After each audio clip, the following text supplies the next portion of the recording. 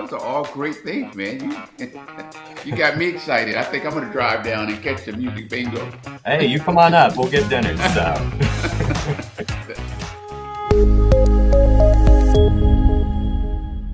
Hi, this is Ted Kelly with another Ted's Hospitality Minute. Hey, today's guest is Derek Rowe. He is the GM at Hotel Indigo Atlanta Vinings, and he's going to come on, chat a little bit about all the wonderful things that's going on up there at his hotel, and also going to lighten us probably on some upcoming news that may be coming toward that area.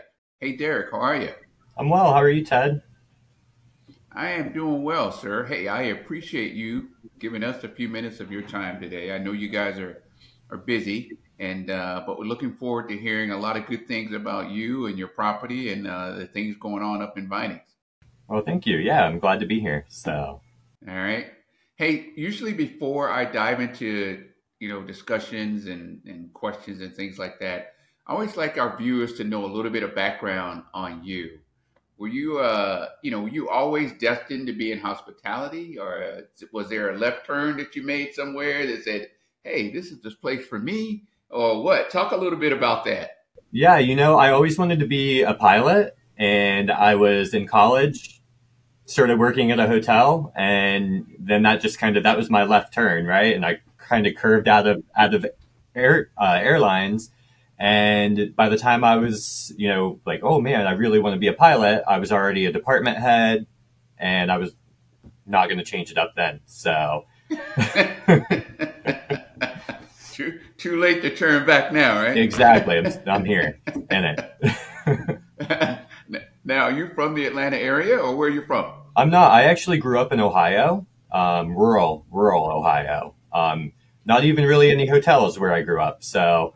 But I moved down to Tampa for a while, started at the Westin and Harbor Island there.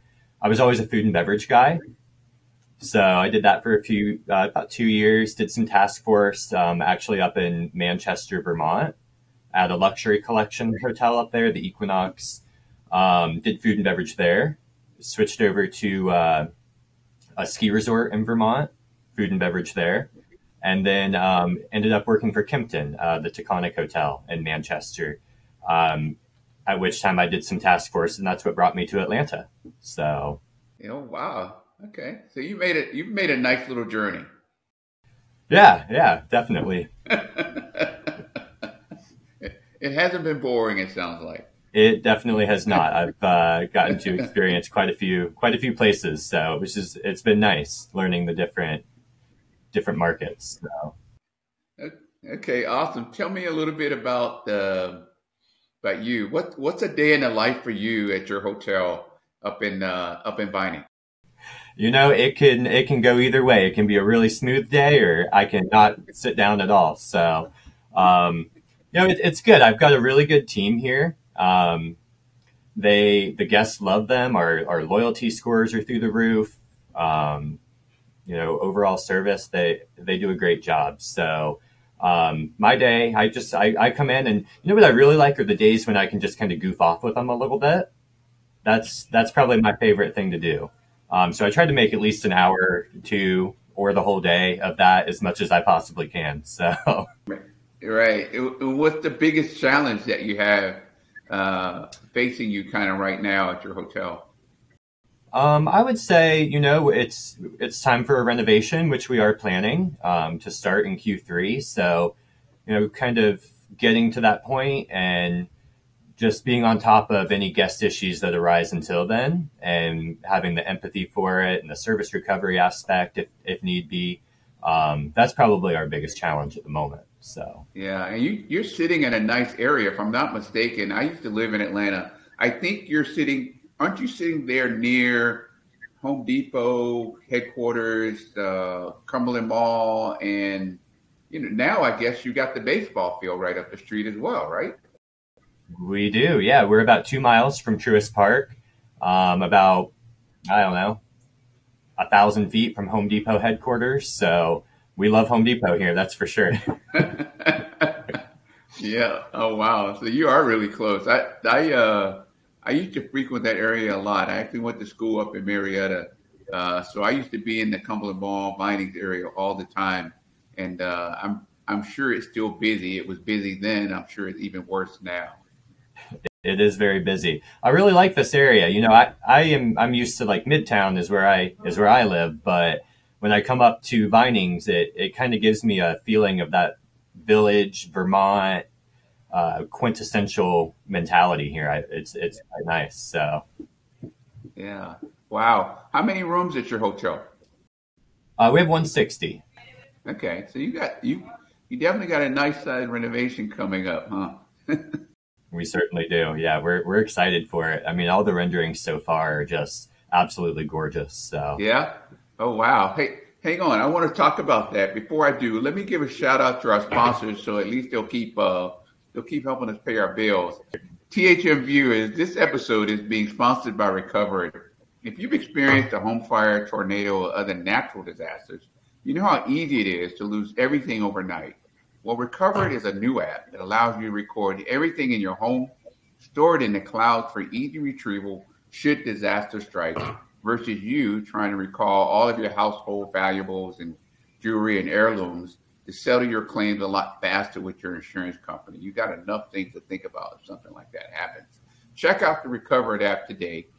Use the promo code on screen and get 50% off. And as always, we like to remind our viewers that like us here on LinkedIn, subscribe to our YouTube channel, and you can catch this episode with Derek and others on Spotify and Apple Podcasts as well. And as always, we appreciate your feedback and thoughts. So, Derek, let's talk about that renovation. So, you guys got 150 rooms. You're doing guest rooms and public space, I'm assuming? indeed we are. Yeah, it's going to be a total fresh look for us. Oh my goodness! So you're getting the new and latest and greatest and bright and shiny and everything.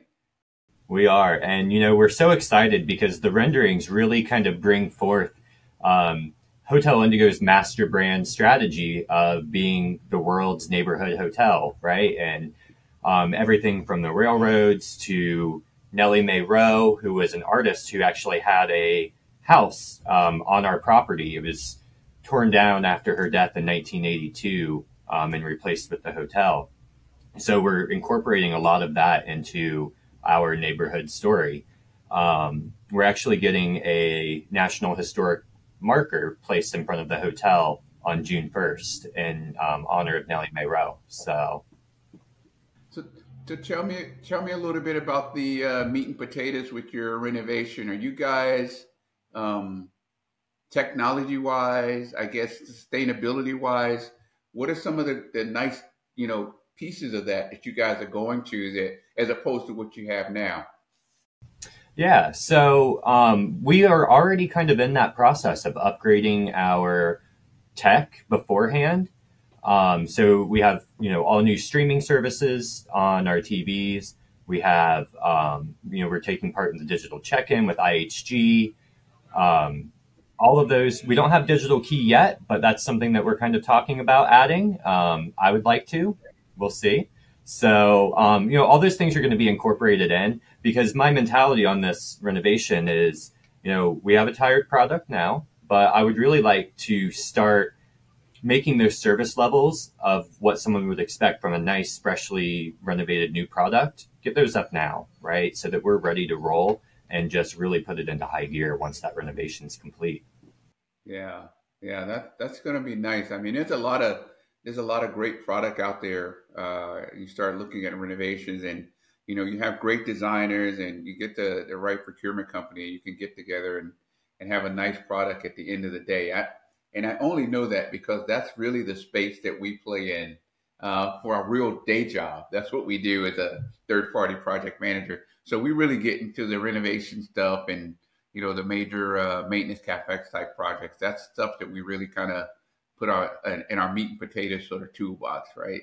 So you're probably going to have a great product, and that's a great area to say, hey, folks really pay attention to that when they're looking at booking hotels too. So if you got, bright and shiny versus old and dated over here across the street, usually the bright and shiny is going to get it. Exactly. Yeah. I think that, we're in a really good market for that, and the design and it kind of sets us apart being a boutique property, and we can, be a little bit more casual and groovy, I guess you could say, and have these activations from our comp set in the near future. So, Yeah, I look forward to it. You said you guys are going to start when? we're looking at Q3 of this year. Okay. Okay. Yeah. So no hard date yet, procurement, but that's what we're Yeah. aiming for. Yeah. Well, that's always the good part, getting all the stuff in the warehouse before you start, right? Yeah, Like, exactly. okay. But good deal. But no, I look forward to seeing the finished product. Actually, I'm always going through Atlanta a lot, so I'm happy to swing by and take a look at it. I bet it's going to be really nice. Yeah, you definitely should. So, Yeah. So tell me something. So you talked about some historical piece about the property where the hotel is. Can you talk a little bit more about that? yeah, so there was an artist in the early to mid 1900s. Her name was Nellie Mae Rowe, and her art has been on display at galleries nationally at this point. And she was a kind of a neighborhood artist, right? And she would use anything that she found, whether it be rubbish or canvas, to make art with. And a lot of it was centered around children. So her house actually sat right here on this property. And once it was torn down, it was built into the design of the original hotel to have kind of a memorial space for her out front with a placard explaining who she was and what was important to her and what she tried to bring forth in her art. So, we've taken the steps now to get that national historic marker, and we're glad to get it through. So we'll host a little reception down there June 1st to commemorate her. And then we're working through with Kennesaw State University, their historical art department, to do some picture boards that will be down there as well, and then some benches in her honor. So, Oh man, that is nice. yeah. Yeah, we're That's very excited about it. Yeah, and it's great that you guys recognize that and make the effort to really put the historical marker out there so that folks can really read about her as they come through the property. I guess. Yeah, I mean it's important to us. That's the essence of our brand and what we try to live in every day. So Yeah, no, that is awesome. So tell us, is there any upcoming event other than what you just mentioned that folks need to be aware of if they're going to be in the Atlanta area or anything like that, that they should know to reach out and say, hey, book over here with Derek at the Hotel Indigo? yeah, definitely. So in addition, I just got a new chef recently, so we've completely relaunched all of our food and beverage at this point. To the dinner menu being launched last night, which had great feedback.